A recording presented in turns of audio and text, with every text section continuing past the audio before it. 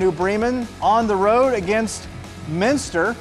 And the Wildcats, or rather the Cardinals, coming out, leading 14-0, heading into the second half. Minster has it, and Brogan Stiefy looking to pass, but Maddox Wells coming in and getting the sack. Then Stiefy dropping back, but decides to tuck it and run, and picks up some nice yardage here. Nice little juke.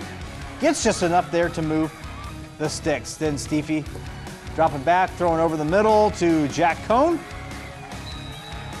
And Cohn on the second down, picking up the first. Now Austin Wellman getting the handoff here, and he has a first down and then some. Spin move, making some guys miss, and eventually pushed out of bounds, getting the nice gain. Minster facing a 4th and 1, and Stiefy keeping it, and he gets the first down. So Minster looking to keep the momentum rolling. Looking to pass, but Nathan Rindler tips it.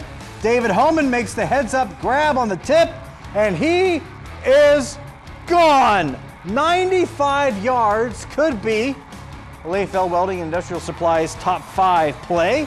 95-yard pick 6 for the New Bremen Cardinals. New Bremen picks the win tonight, 35-7 over Minster. So New Bremen picking up some momentum, some more momentum, as they head into their matchup with Marion Local next week.